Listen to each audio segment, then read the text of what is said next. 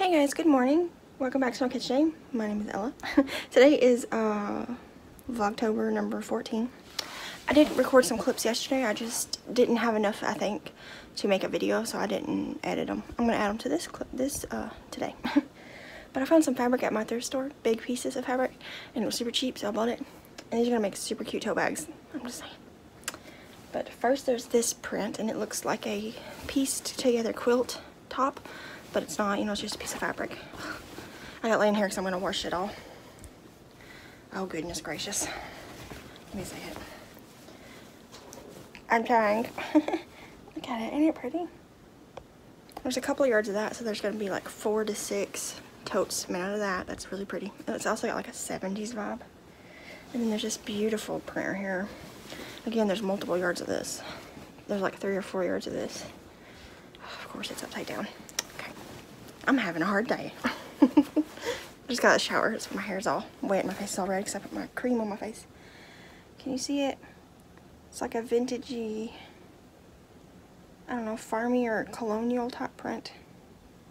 Very pretty, I think. I think that'd make really pretty tote bags. And then this one is huge. It's like 5 yards and it was like $5. So it's super cheap for me. And it looks like denim with like patches on it. I think this is so cute. I saw this and I was like, yes. Look at it. It's like denim with flannel patches, plaid patches. And there's so much of it. There's going to be a ton of totes in that print. Maybe not all in one update. I might separate them out. But I got them piled up here by the washer. I got to clean off the washer so that I can put stuff in it.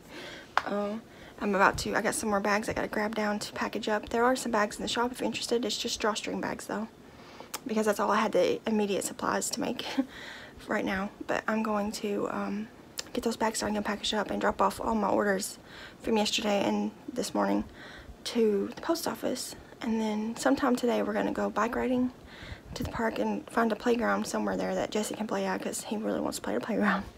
And maybe do a little hiking trail or something, because it's fun.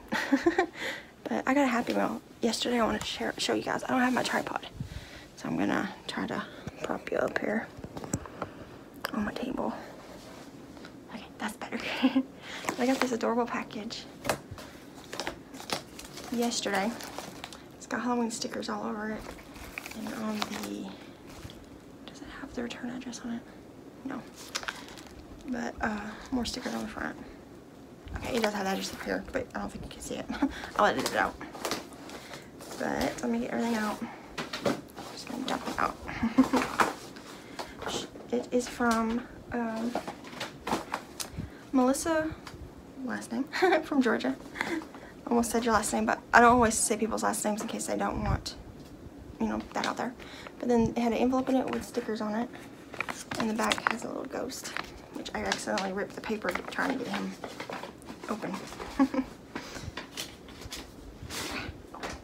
Okay, so first there's some Halloween stickers, which I love.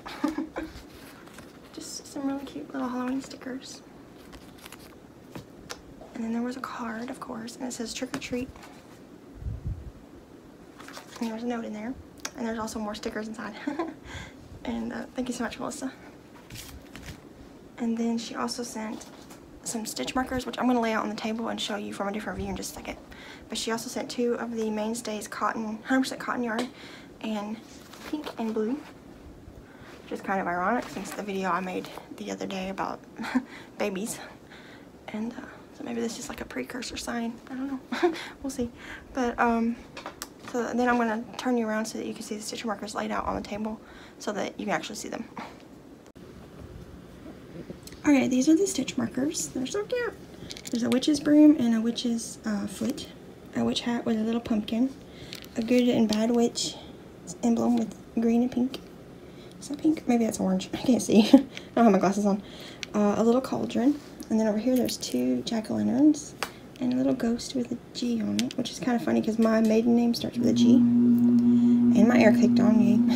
But they're so adorable. Thank you so much. I love them so much.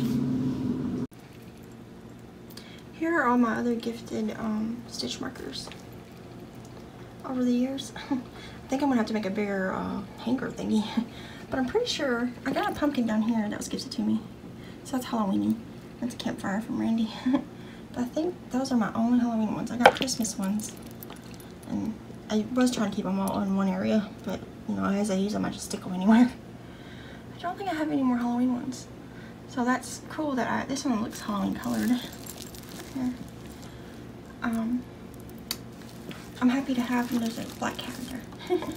I'm happy to have some Halloween stitch markers to go to my collection. I've been using this one like crazy lately because it's my only Halloween one. So give it a break and work on some more. Work with some more. Here's my pizza. That doesn't count. They're so beautiful. I appreciate every one of these, and I use them all just one at a time. You know, I cycle through. And I love that these are all from my yarny friends. What did you call it? Baby sink. A baby sink. It's a Jessie size sink, I think.